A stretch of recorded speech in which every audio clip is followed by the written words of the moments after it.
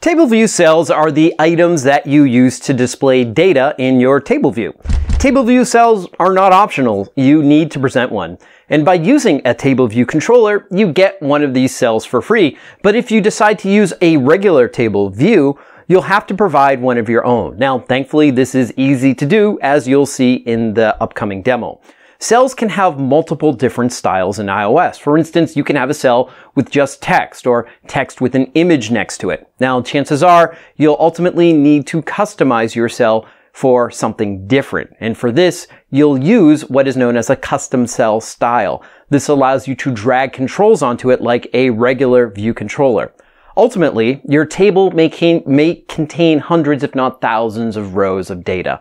Remember, each row is backed by a table view cell. So by extension, you might up ending having thousands of table view cells. Now, thankfully, iOS does not create new cells. Rather, it recycles them. The screen can only fit so many cells on it at one time. So when a table view cell is scrolled off the screen, that cell is actually recycled. This saves us time from creating and deleting cells. Now, a table view requires two things to display your cell. First, it needs to know how many rows to display. You need to provide the amount based on the section of the table view. You see, you can organize your table view by different sections. For instance, we may want to group our to-do list items by priority, such as high priority items and low priority items. Starting out, we'll just use one section just so that it will be easier to understand. Table views also need to have a cell, so you'll provide them to the table view. To create a cell, you need a reuse identifier. As mentioned, a table view controller comes with one cell, but you can have many different styled cells in one table. To determine the difference between cells, you use this reuse identifier. This is a simple string which you can use to acquire your various cells. Now, to acquire a cell, you call a method reusable cell with identifier for index path. For this method, you pass in your reuse identifier. The method then returns a cell. If a cell is ready to be recycled, it will return it. Otherwise, it will create a new one for you. Okay, so what's an index path? Well, don't worry about it for now. You can just think of it as a location of the cell in the table. Okay, let's see all of this in action. When we last left off with our checklist app, we had just created a simple table view controller, and it had a cell, but it really isn't displaying anything. So we're going to change that now. We're also going to address this issue of a warning. So if you click on this warning sign, you can see it says prototype cells must have a reuse identifier. So we'll cover that as well. All right, so I'm going to select my cell, and if you don't have this open, you just select the main.storyboard file here. And you'll see here that under my checklist view controller, I have a table view. So this table view controller has the table view, and underneath this table view is a table view cell. So you add cells to your table view. Now, a table view controller comes with its own cell. Well, why don't you select this table view cell and hold Command and Delete. And now you don't have anything. You just have an empty table view, and that's not going to display anything. So what you need to do is add your own cell. To do that, just simply click their object library, and you can see here we have a cell already selected. You can type table as well, and you'll see I have table view cell. And simply drag that out of here and drag it onto your table view, and voila, we're exactly where we started from again. But this is important to know because when you create table views, these table views will come empty. So you'll need to drag on your own cell. Okay, now let's get to the issue of a reuse identifier. Remember that cells are recycled, and we get our cells by way of a reuse identifier. That's how we determine what kind of cell it is. Now, the reuse identifier is just a simple string. So I'm going to select my table view cell here, and I believe it's in the attributes inspector here, and you'll see we have this identifier. And I'm just going to call this checklist item, with the C capitalized and the I capitalized.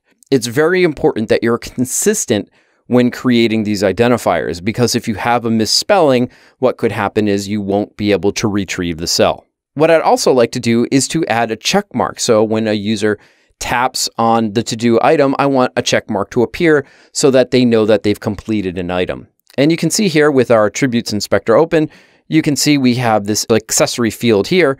And in this dropdown, just select that, and you'll see we have all these various different accessories. Select check mark, and now you'll see that we have a check mark right on the cell. Okay, now I'm going to save this, and I'm going to hit Command B to build it. And you'll notice when you do that, the warning goes away. Now, our table view controller still isn't displaying anything. We've configured a little bit about the cell, and the table view itself doesn't know how many cells to display. So let's go over to the checklist view controller here. And I'm going to scroll down here. And the way we tell a table view controller how many cells to display is by implementing a certain method. And the way you can implement this is just simply type table view.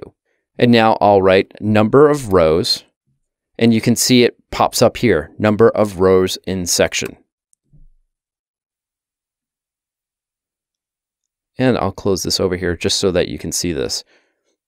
This passes in a table view, and it passes in a section, and we'll be working with sections later, but for now we're going to ignore it, and instead we're just going to return one cell. Now that's still not enough. We need to provide the actual cell. And the way we do that is, again, we type table view, and then simply write cell for row, and you can see down here, we have this cell for row at index path. This method is called every time a table view needs a cell, and it's in this method where we configure the cell to show certain kinds of data, whatever data we want.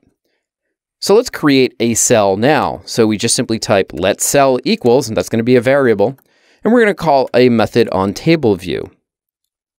And the method we're looking for is DQ reusable cell for index path, like so.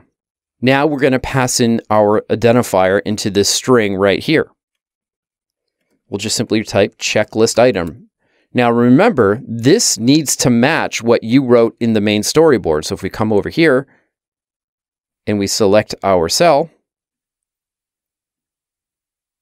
you can just simply copy that, Command C, come back over here and paste it.